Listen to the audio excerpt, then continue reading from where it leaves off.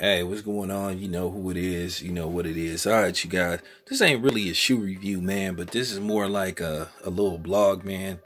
Like, man, for those who don't know, when I've been doing shoe reviews since I first started my channel, man. And this is one of the first shoes that I reviewed. And it was basically the Air Zoom 95. These were some kicks worn by Jason Kidd.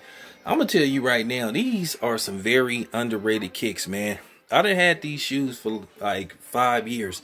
If I'm not mistaken, I wore these shoes to Canelo versus Miguel Cotto. And I'm going to tell you right now, this shoe right here, like I said, is underrated as hell. They should put this shoe out at least once a year. And they should have somebody that just make different colorways. Because I'm going to tell you right now, the right designer, man, I'm telling you, these shoes will fly off the roof. Anybody that had these shoes, they know. Going back to 1995, these shoes is dope. They still dope. They stood the test of time. When they got re-released in 2015, pretty much they sold out immediately. You know what I'm saying? They were hardly sitting on the shelf. So I'm going to be honest with you, man, for real.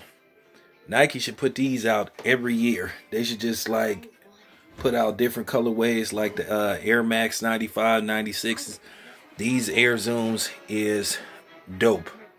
Real talk. Shout out to Jason Kidd. Shout out to Nike, man. I done had these shoes for like 5 years. And they didn't stood up. You know, they yellowed a little bit, but you know, I got some tricks, you know, to make your shoes white again.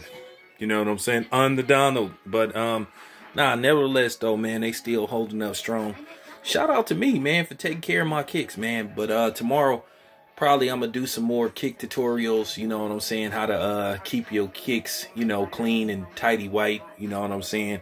You know, I know some little tricks. And then I'm also gonna talk about the whole sneaker game, because once and for all, I want to address these sneaker cops, trolls and whatnot, the whole UA real versus fake thing. So we gonna discuss that tomorrow. Once again, this your boy Town Biz.